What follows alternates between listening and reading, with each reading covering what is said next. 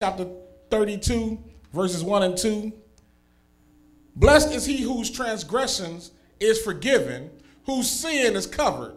Blessed is the man unto whom the Lord imputeth not iniquity, and in whose spirit there is no guile. I've read for you Psalms chapter 32, verses 1 through 2. May the Lord add a blessing to the reading of his word in Jesus' name. Amen.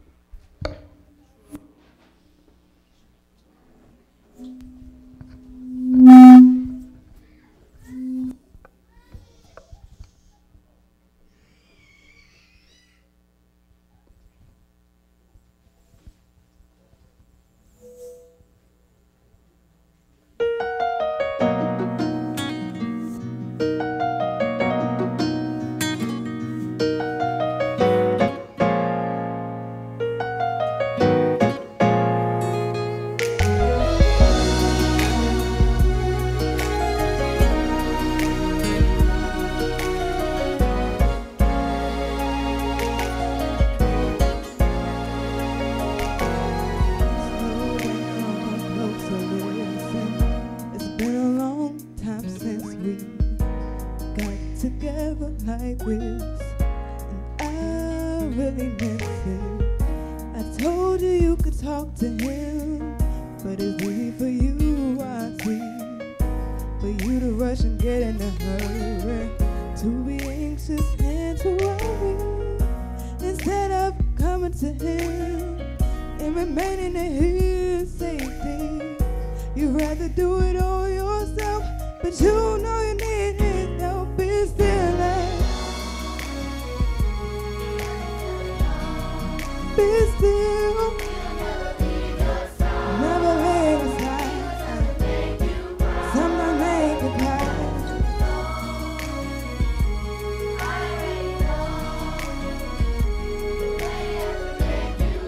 It can make you cry.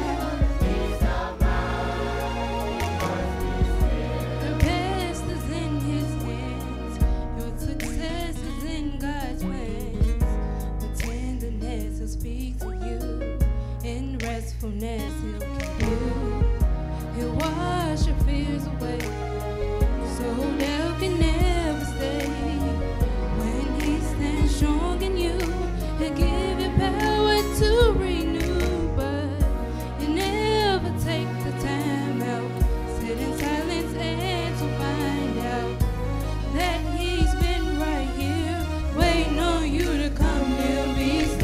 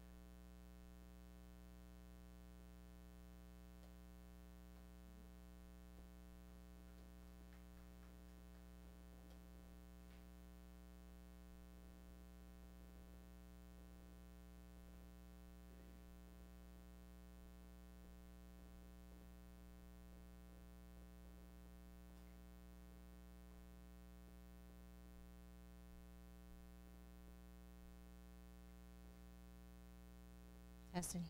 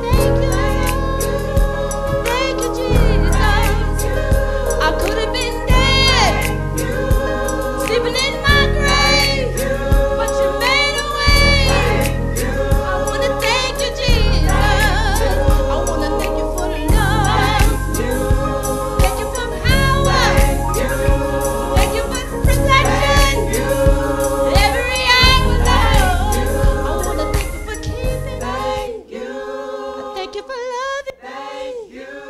Thank you for so much grace. Lord, for all you've done for me.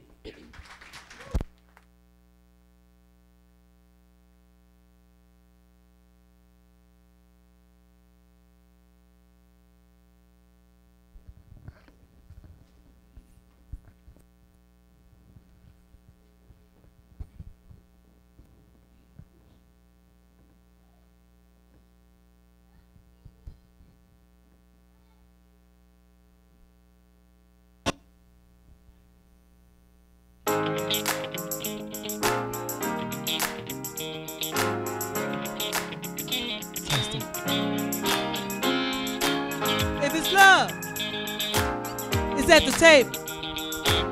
If it's peace, it's at the table. Come on. Come on in, where the table is spread, and the feast of the Lord is going on. Come on in, where the table is spread, and the feast of the Lord is going on. Come on in, where the table is spread, and the feast of the Lord is going on. Come on in, where the table is spread, and the feast of the Lord is going on. Joy is here, where the table is spread, and the feast of the Lord is going on. Joy is here, where the table is spread, and the feast of the Lord is going on. Seeking healing for your body. It's over here, It's for the healing of your soul.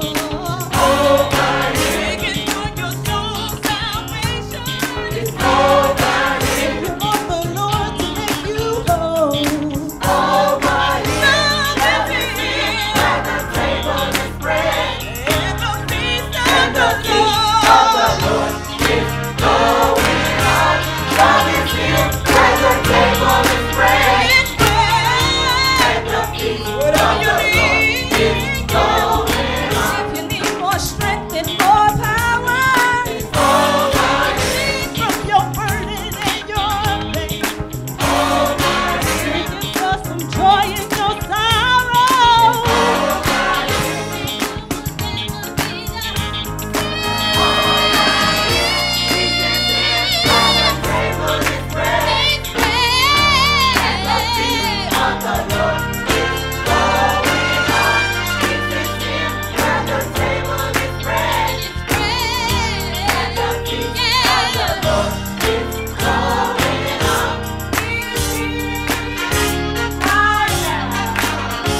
What you need is waiting at the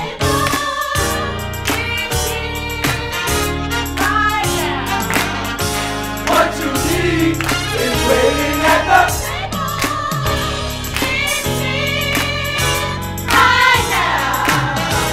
What you need is waiting at the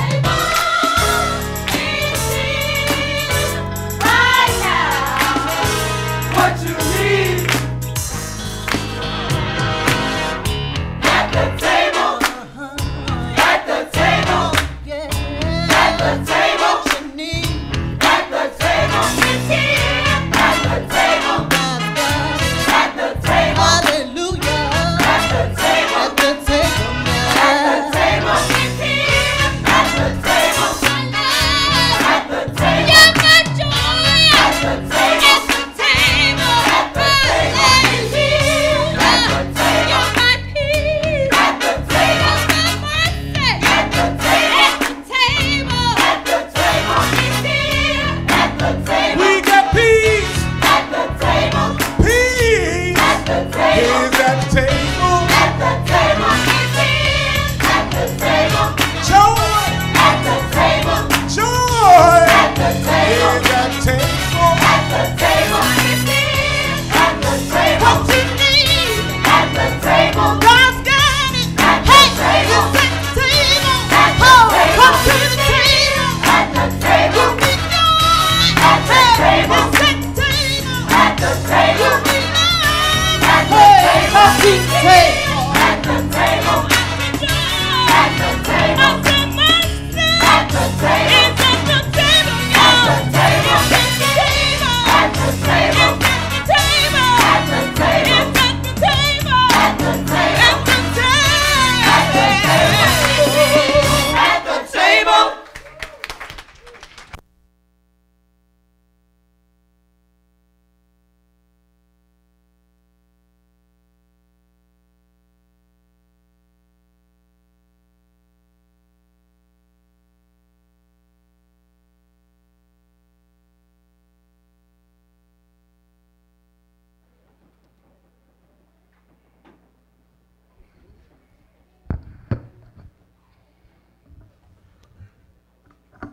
Praise the God of Abraham, Isaac, and Jacob, and grace and peace to everybody here in Jesus' name. Also, grace and peace to those who are on the phone line and on the internet as well. Grace and peace to all in Jesus' name. Give the choir another round of applause. Children's choir and adult choir did a wonderful job. And we know we're celebrating the 6th day of the Feast of Tabernacles today, and it's also the Lord's weekly Sabbath. So we're not here just because we all decide to get together and have some food and play some games. But we are here because the Spirit of the Lord guided us to be here. The Spirit of the Lord guided us to cook the food. The Spirit of the Lord guided us to have a holy convocation. And when we talk about His Spirit, we know we're talking about His holy law. Because unfortunately, the subject we're talking about today is the most hated subject in the world of modern Christianity.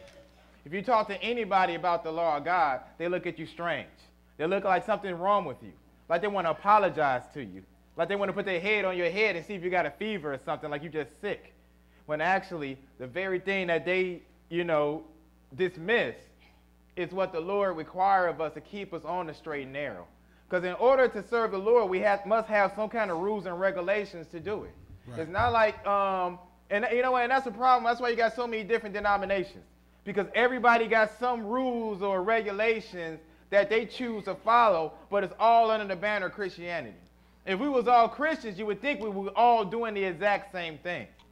But unfortunately, it's not like that. It's not like that at all. Why? Because the very guideline of somebody to be Christ-like is the very thing that they dismiss that you don't have to do anymore. Right.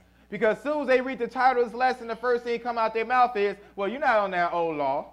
You can't be telling people you need to keep the law. You can't keep that old law. It's impossible to keep that old law. That's why we got Jesus. And they make it seem like that Jesus wasn't around in the beginning. So in this lesson, that's what we're going to talk about today. We're going to talk about the law, obedience, the penalties, and also the reward. But before we get into today's lesson, let's go ahead and start off in 1 Peter chapter 3. 1 Peter chapter 3. Because this is what we need to have a good understanding of when we talk about the law. Because when you talk to the average person or the average Christian, they say they believe in the Bible. Actually, only books they believe in is what? Acts, Romans, and Galatians. Anything outside of that, they really don't deal with. They call themselves a New Testament Christian, but you can read some clear scripture with Jesus, who is the one we're going to stand before, and they'll dismiss that and run to Paul. It's like you got to ask them, are you a servant of Christ or are you a servant of Paul? Because before I talk to somebody, the first thing I tell them, if we're going to discuss this book, we need to understand this to make sure we on one accord. Jesus is our Lord and Savior. That's right. Jesus is the one we understand before. Jesus is God. Jesus is the words that we need to abide by, just so we understand that. Jesus' words even trumps Paul's words, just so we all on one accord. Because you can read some stuff that's clear as day out the mouth of Jesus, but then you go to Paul's writings, and it might be kind of shaky. Because they rather lean on what Paul is saying, and just for the record, Paul's not saying anything wrong. And that's why in this lesson we're going to actually break down the foundation so we can understand what Paul is talking about a lot better. Because some of the words we read today, we read them before. But hopefully we'll get a better understanding of how to talk to other people, how to go out there and spread God's word. Understand when we read Paul's writings, we don't have to get nervous. So when you talk to somebody and they run up in Romans, you don't have to get nervous. Why? Because you understand the foundation and what everything is built upon, and that's the law. That's right. Or if you want to use it, what they call, some people call this called the Torah. So that's what we're going to deal with today. 1 Peter chapter 3, and we're going to start at verse 15. This is what we need to understand about the writings of Paul. Brother, when you get there, go ahead. But sanctify the Lord God in your hearts, and be ready always to give an answer to every man that asketh you a reason of the hope that is in you with meekness and fear. All right, so off the bat, Peter is saying, but sanctify the Lord your God in your hearts. Set your mind apart from everybody else. Set your mind apart from the worldly doctrines, for the worldly things being taught out there. And it says, be ready, how? Always, to give an answer to every man that asks you a reason of the hope with meekness and fear. So if you're going to talk to somebody, be ready to deal with them. And also have a meek and humble mind. You're not going to battle. You're not going to prove how much you know. You're not out there trying to just go tit for tat debate with somebody. What are you trying to do? You are trying to convert somebody. And how do you convert them? By the law of God. It's the law that converts. You're just dealing the word of God. Too many times I ain't seen brothers who want to spread the word end up getting debate, and it gets a real heated argument. I mean, we're supposed to represent the Most High God in a humble and meek spirit. Because the Bible say the tongue is breaketh the bone. A soft tongue break a bone. And remember, that's your ultimate goal, just to spread the word. Sometimes you might just plant the seed and leave it alone. That person might not see what you're talking about, but they heard it. And the Lord going to send somebody else to water it. And then they be like, man, I heard this before. But they're going to build upon what you already put there. Just remember, we're keeping a humble and meek mind. And it says, always be ready to give an answer. 16. Having a good conscience, that whereas they speak evil of you as of evildoers, they may be ashamed that falsely accuse your good conversation in Christ. So they already think we crazy. Tell somebody you're a Hebrew Israelite. Man, they didn't Google Hebrew Israelite. Unfortunately, our militant brothers and sisters make us look bad. We don't want to confirm that. That's why he said, look, meek and humble spirit in the fear of God. Because you're just trying to educate them. And if they reject it, they reject it. Right. Ain't no skin off your butt. You just doing what you're supposed to do. And then, once they see how you handle it, once they see how you stand calm, once you see how you just sticking with the book, then when they speak evil of you, the people around you are like, that brother don't even cuss. I never see him get mad. I think you might have got it wrong. Because that's what Peter's saying, right? He said having a good conscience, that whereas they speak evil of you as evildoers, because first of all, you're talking about the law, in their mind that's evil. As evildoers, they may be ashamed falsely to accuse you by your good conversation in Christ. Why? Because you're dealing with them in a humble and meek spirit. Verse 17. For it is better, if the will of God be so, that ye suffer for well-doing than for evil-doing. All right, so it said that if it is the will of God that you suffer for well-doing and evil-doing. Flip over to 2 Peter. I'm going to add this in there real quick too. 2 Peter chapter 3. And this is actually what I was getting to, but that scripture was a good intro. 2 Peter chapter 3 and start at verse 15. And account that the long suffering of our Lord is salvation, even as our beloved brother Paul also, according to the wisdom given unto him, hath written unto you. Now, what's the whole thing that Paul was talking about? Salvation. That's what this whole thing is about. From Genesis to Revelation, the ultimate goal is about one thing, and that is salvation. Are you going to get into the kingdom or not? That's what this thing is all about.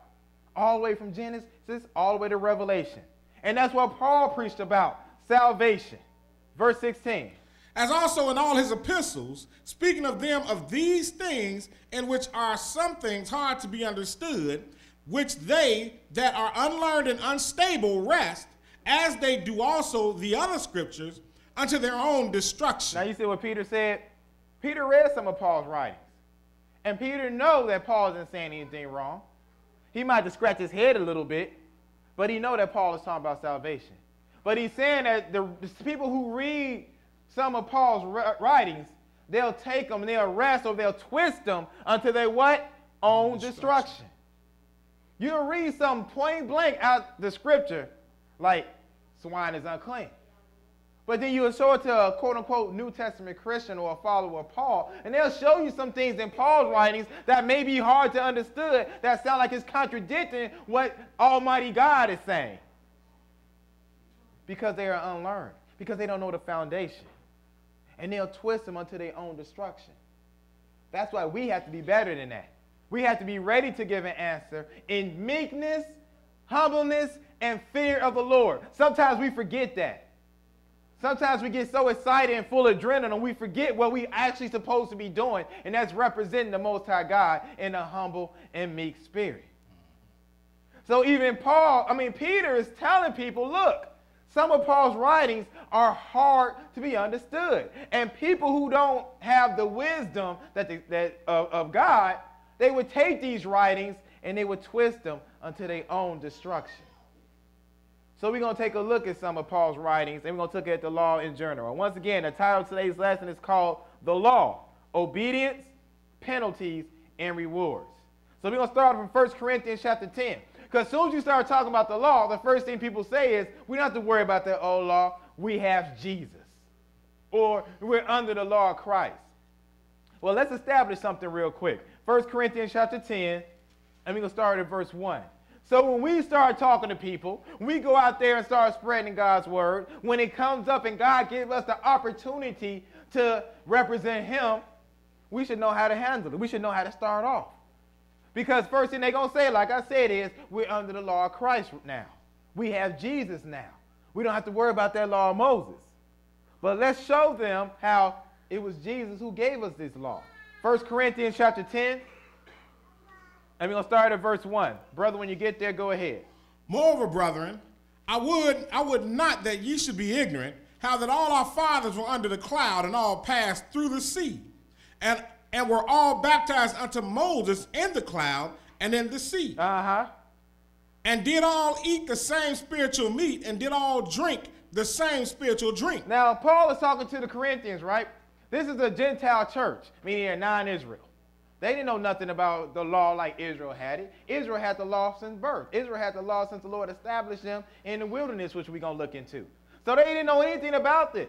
So when Paul is talking to them, he said, look, don't be ignorant of the fact how the church was baptized unto Moses.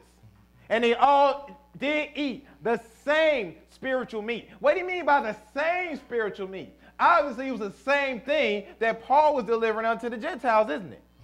That's why I say they're eating the same spiritual meat and the same spiritual drink, the very thing that you're eating of, the very thing that you're drinking of, which he's talking about the word of God. The church ate of the same thing as well. But the question is, who gave it to them? Verse 4. And did all drink the same spiritual drink, for they drank of that spiritual rock that followed them, and that rock was Christ. So Christ didn't just start in the New Testament, did he? He said they drank of that same spiritual rock that followed them, and that rock was Christ. So Christ's been around since day one. So if you want to talk about the law of Christ, then you need to go to the Old Testament and read about the law of Christ. If you want to talk about how we have Jesus now, you need to go back to the Old Testament, because the Old Testament has Jesus as well. There's nothing new under the sun. When he says Jesus Christ is the same yesterday, today, and forever, he means that yesterday, what we call the Old Testament, Jesus was back then. And then they say, well, you know, the church started in the New Testament. Go to Acts chapter 7. Acts chapter 7. Because we already established that Christ's been around from day one, that Christ's been around with Moses, that how it was Christ who came down on Mount Sinai and spake with the children of Israel. Let's see when the church began. Acts chapter 7 and verse 38. When you get there, go ahead. This is he that was in the church in the wilderness. This is he that was in where? The church in the wilderness. So where the church started? In the wilderness. That's where the church of God actually started. In the wilderness. The church of God didn't start in Acts chapter 2 on the day of Pentecost. Right. It was established way before then. Christ didn't start with Mary. He was around way before then. So it said it was he in the church in the wilderness. Go ahead. With an angel which spake to him in the Mount Sinai, and with our fathers who received the lively oracles to give unto us. Now he said our father received what? The lively oracles. The lively oracles. The same spiritual meat and same spiritual drink that Paul gave unto the Corinthians. The same spiritual meat, the same spiritual drink that Christ gave them. We need to know when people say, do you have to keep that law? Who are they disrespecting? Who are they telling you not to listen to? God. They don't realize that. Because even when you get those people who come knock on your door, and they talk about how we need to honor Father Jehovah. And then you ask them about the Sabbath day. And they say, well, you don't have to keep that old Sabbath day. Ask them point blank, are you telling me I don't have to listen to Almighty Jehovah? Is that what you're telling me? Because they don't realize what you're saying. By saying I don't have to keep these old laws, basically you're saying I don't have to listen to Christ. I don't have to listen to God. Too many times they get up there and just repeat what their spiritual leaders are feeding them. We need to realize what we're saying when we quickly dismiss something that God had written down. So it said, our fathers received the lively oracles. And when did they receive the lively oracles? The church that was in the wilderness. So right now we found out that it was Christ who gave them the spiritual meat and spiritual drink. We found out the church started in the wilderness. So let's go back to the beginning and see where it all started. Exodus chapter 12.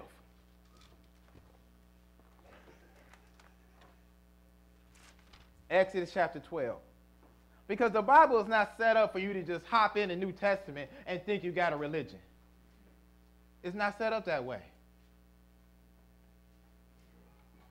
Because if that was the case, you can do whatever you want to do. And that's the problem with Christianity. There's too many things under the banner of Christianity, and everybody doing stuff different. If you just look at that, that don't make any sense. Even when you look at Islam, real Islam, I ain't talking about them jakes in Chicago. When you look at real Islam, they pretty much straight across the board, all of them. Even when you look at, Hinduism, they straight across the board. But get to Christianity, everybody hopping around doing whatever they want. If you want Jesus to be an angel, go down to the Kingdom Hall. If you want to believe in a rapture, head over there to the Baptist. If you want multiple wives, they go to Mormons right over there. But they all under the banner of what? Christianity. But they so different. That should question somebody's mind right there. But let's take a look at the church. What God called the church that was in the wilderness. Let's go back to the foundation when it all started. So by the time we come up to Paul's writings, maybe we'll get a better understanding what Paul was talking about. Because like Peter said, people who are unlearned can twist Paul's writings unto their own destruction. Even Jesus said, the blind lead the blind, and guess what they're going to fall into? Everybody going to know what? The ditch, right? And what is the ditch? The lake of fire. Just like Jesus said in Matthew chapter 7, verse 22, Lord, have I not prophesied in thy name, cast out devils in thy name, done many wonderful works in thy name? And what would Jesus say? I never knew you. Depart from me. But guess what? They were all in the banner of what? Christianity.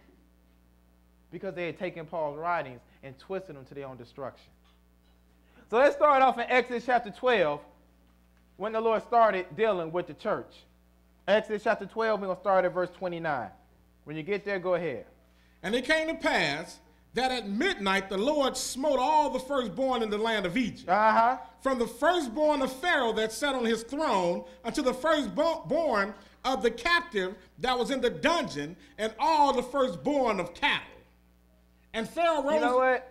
For God to dismiss this people according to traditional teaching, that's a lot to do for somebody you just would dismiss a couple of thousand years later, don't it? I mean, he took this mightiest nation that ever lived and killed their firstborn, meaning it was somebody dead in every house.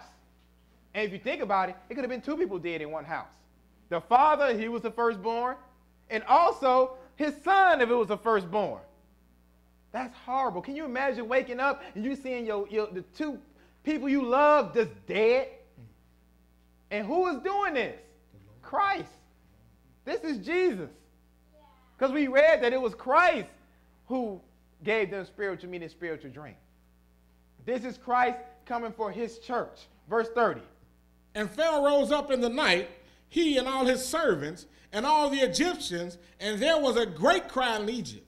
for there was not a house where there was not one dead. Uh-huh. And he called for Moses and Aaron by night and said, rise up, get you forth from among my people, both ye and the children of Israel, and go and serve the Lord as ye have said. All right, so what was the Lord bringing the children of Israel in the wilderness to do? Serve him, right? Right. You think they're going to go out there and just start making stuff up? Nah. He's going through all this trouble. He is not going through all this trouble to put them in the wilderness and just leave them alone and let them come up with their own stuff. Right. That don't even make any sense. If you go through all this trouble for something, that means you have plans for whatever you're doing. You got a plan. You got it all mapped out already. I'm going to go. I'm going to study hard. I'm going to get this big degree so I can work in the field that I want to work in. You had plans. You struggled. You did whatever you had to do. You had plans. Now, look at Jesus, because I'm going to call him Jesus, even though he was called Jehovah here. But I don't call him Jesus because we're going to keep this thing real. Because sometimes you got to put the name to make it all stick. So every time we read the Lord in the Bible, we know it was Jesus talking. So when we get to the New Testament, we won't get all messed up. Because people like to play between, no, that was Jehovah. That was Jesus. Now we under Jesus. That was Jehovah. That was the Father. Now we got the Son. It was all Jesus. So when you say you don't have to keep that old law, all you're saying is you don't have to listen to Jesus no more. Why don't they just stop lying and say what they want to say? Don't listen to Jesus. Just listen to me. Don't give your money to Jesus. Give your money to me. That's bottom line. That's what it is. So Jesus went through all this trouble and killed the firstborn. Show you what kind of God Jesus really is. That he said it was not one in the house dead. And then Pharaoh said, get up out of here and go and serve your God. Jump down to verse 37 and let's see what happened. Go ahead. And the children of Israel journeyed from Ramses to Sukkoth, about 600,000 on foot that were men besides children. Now, let's show you how the Lord was with our people. We go through some messed up stuff, even through history, even in this country. We go through some messed up stuff. Israel went into Egypt with only 70 people. Only 70 people. And only 400 years later, how many come out of the land of Egypt? 600,000. Like the comedian said, we don't die. What do? We don't die. We multiply. That's what we do. Even in this class, the storefront was like, what, 50 people? We didn't double that just with kids alone. But that shows you how the Lord is looking out for our people. Even all the atrocities we went through in this country, you think we will be annihilated. But no, we keep getting bigger and stronger. Even after the Lord came out of the land of Egypt, even when they was feeding our babies to the crocodiles in the Nile, we still came up with 600,000, and that's just men. Right. Not including children and women. But remember, who is this we're speaking about? We're speaking about his church, right? He just killed a lot of people for his church. And if you think about it, that's the God that got y'all back. Sometimes when we go through that hard stuff, remember what God you serve. Remember what God who killed all those firstborn for your forefathers in you. That way when we go through our hard stuff, just remember that and keep the faith. If he can do all that, if he can call these locusts and do all that stuff just for our forefathers, what are he going to do for us if we keep the faith? So he said, and the children of Israel journeyed from Ramses to Sukkoth, and 600,000 on foot that were men besides children. Verse 38. And a mixed multitude went up also with them, and flocks and herds and very much cattle. So it said a mixed multitude. What do that mean? It was other people besides the children of Israel who were there. So when he brought his church out, when he brought his church out of the land of Israel, Egypt into the wilderness, it wasn't just Israelites. It was all the sons of Adam. Or it was more than just Israelites. This is God's church. So for our brothers and sisters who think it's all about just the Israelites and everybody else going to die, you don't understand the book. You are unlearned. And you're going to twist the scripture unto your own destruction. Because when we read about God's church, the one he went through all this trouble for, it said a mixed multitude, meaning it was people from different nations. Jump down to verse 49. Now, look what he said here. Since we're talking about his church, and we know it's a mixed multitude with the children of Israel, what did he say? Go ahead. One law shall be to him that is homeborn, and unto the stranger that sojourneth among you. Now, if the average person understood this, they wouldn't be so twisted when they talk to these Sunday worshipers out here. He said it's one law to him that is homeborn, to the Israelites, and also to the stranger that's sojourning among you. One law. So according to that verse right there, and we reading the foundational purpose so we get a better understanding. According to when the Lord first started his church, he is telling you that it's only going to be one law, one way to serve him. You're not going to have a Sabbath for the Jews and a Sabbath for the Christians. How many is that? It's 2, right? That's not going to happen. Even in the New Testament, he says it's what? One Lord, one faith, and one baptism. If you die and believe that you're going to go up to heaven, that's your faith. That's not one, is it? Because you got some people who believe something else. You got some people who believe something else. But it's all under the banner of Christianity. But if it was really to be Christ-like, everybody would be doing the exact same thing across the board. And what is that? His law. So he said, it shall be one law unto him that is homeborn, and unto the stranger that should join among you. Because he knew his church would have multiple people. Let's go to Exodus 19. So now, he went to Egypt. He did many wonderful works, brought his church into the wilderness. Now, when he got to the wilderness, let's see what he did. Exodus 19, we'll start at verse 16. Exodus 19 and verse 16.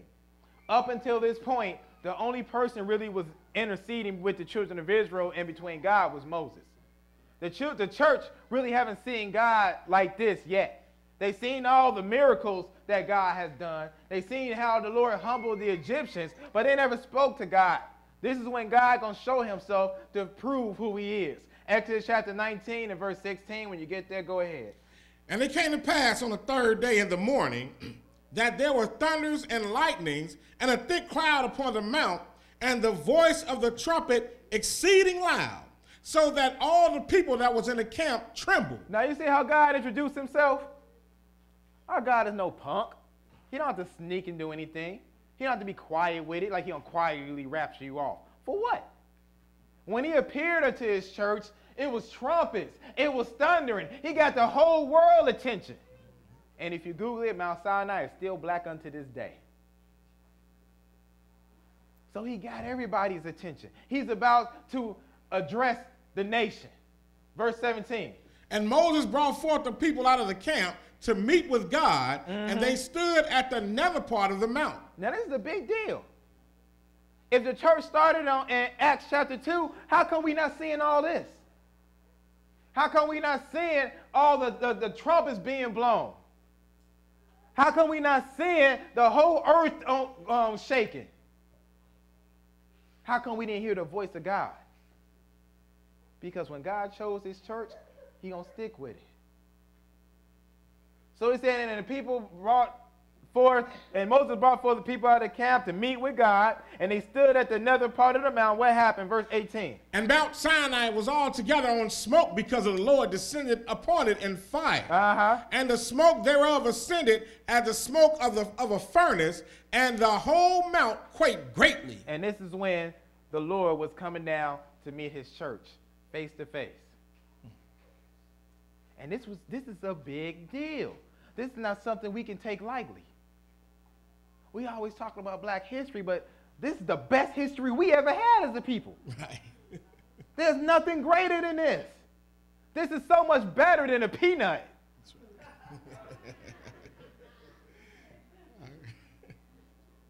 The God of the entire universe is meeting with his church face to face. And he's talking with them. Let's find out what he said. Let's go to Exodus 24.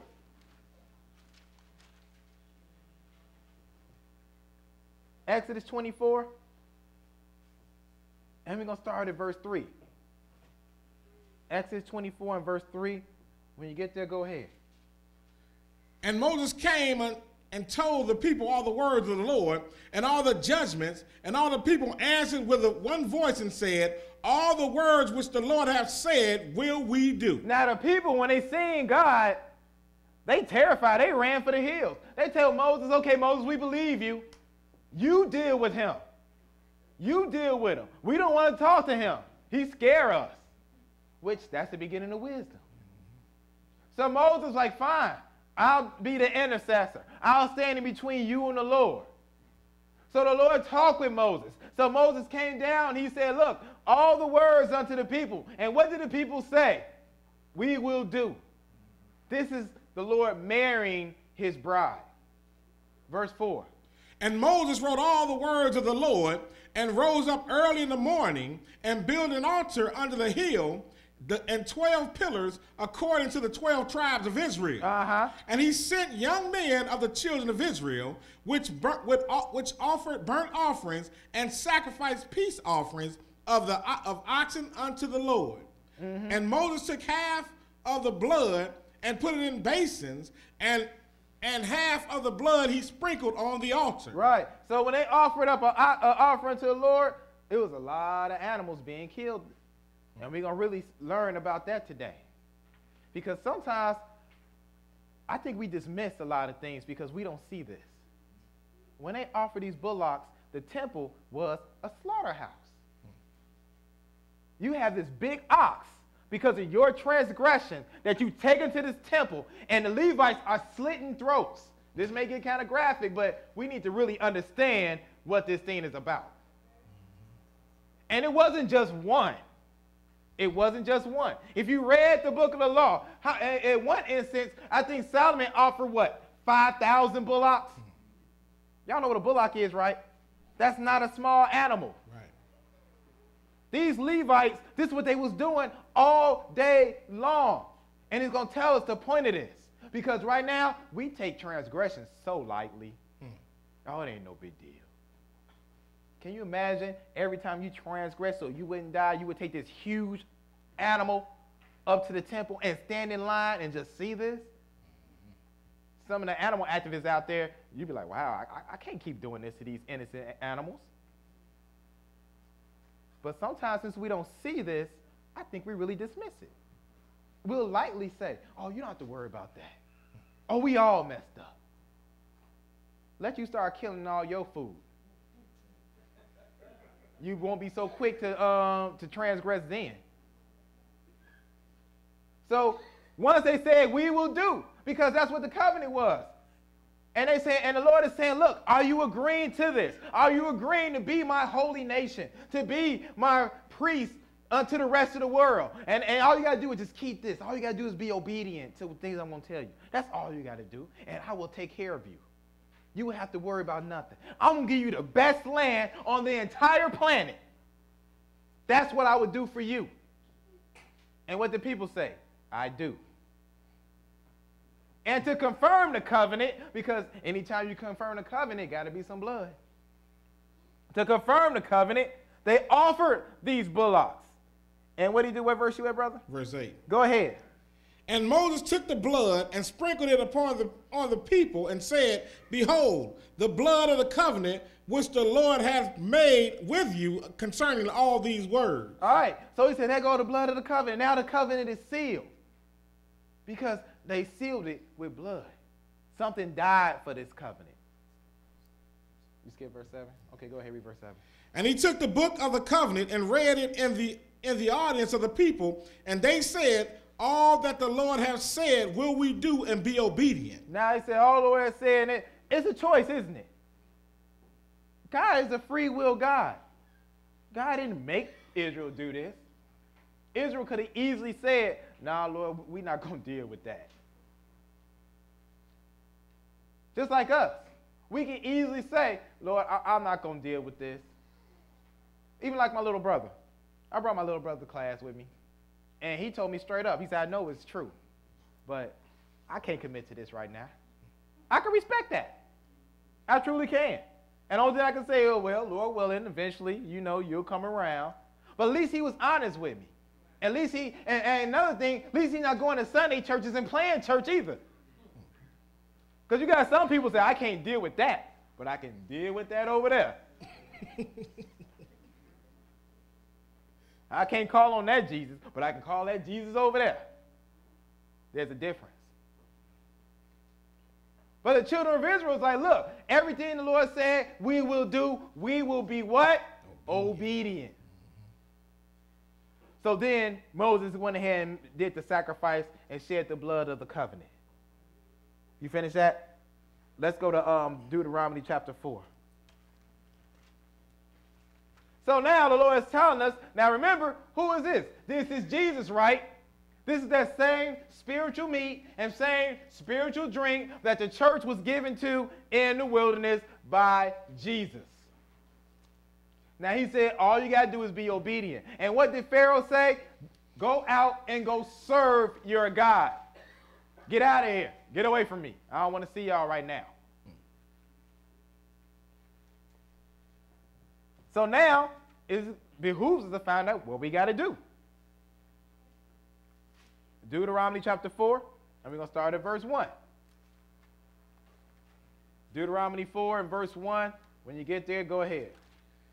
Now therefore hearken, O Israel, unto the statutes and unto the judgments which I teach you, for to do them, that ye may live, and go in and possess the land which the Lord God of your fathers giveth you. All right, so it's a stipulation.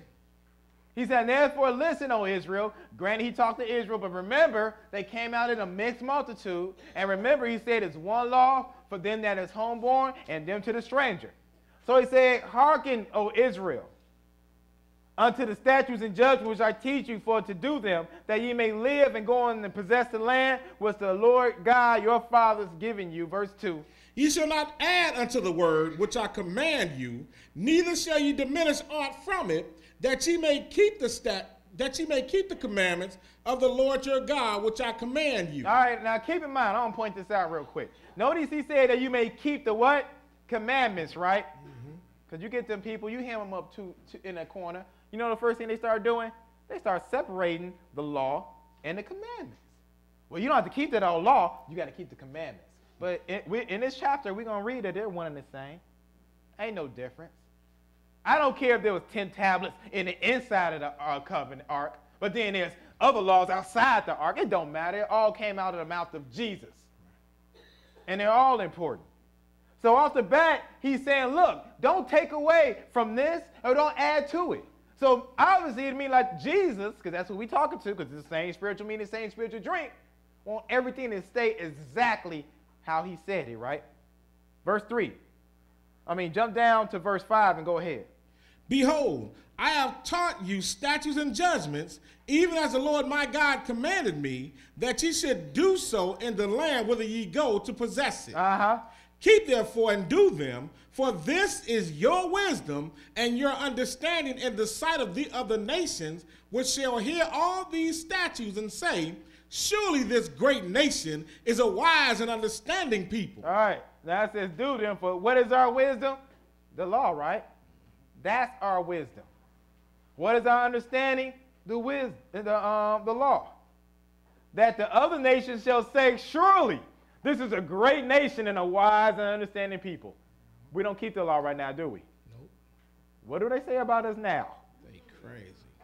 Completely opposite. Look at us wagging their head like, I can't believe these people. Why are they so stupid?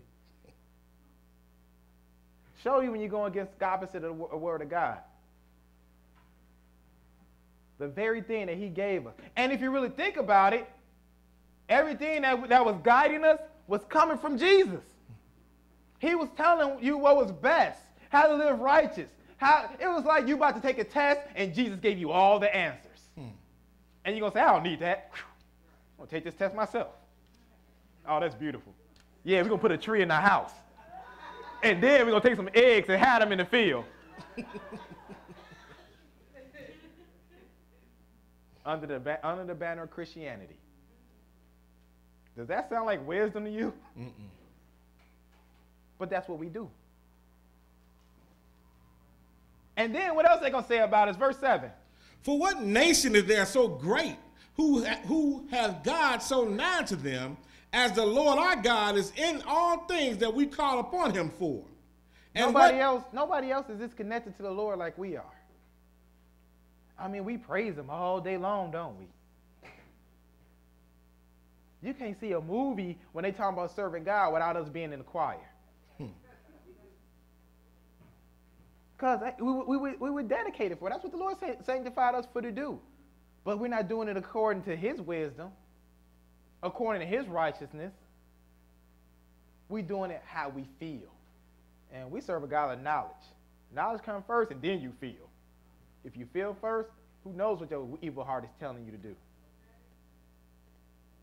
So he said, for what nation is there so great, who have God so nigh unto them, as the Lord our God in all things that we call upon him for? Verse 8. And what nation is there so great that have statutes and judgments so righteous as all this law, which I set before you this day? So you mean the law and the commandments are one and the same?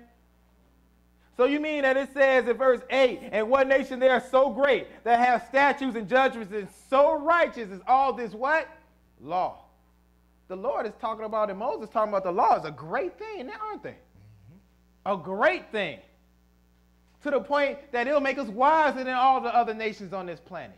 That the other nations will envy us because we have this great law. Law so righteous that the Lord set before us. And what are we supposed to do? Verse 9. Only take heed to thyself and keep thy soul diligently. It says diligently. Meaning, this is what's going to guide your soul is your body. This is what's going to guide you. This is what's going to tell you what is right and what is wrong. If you have to do these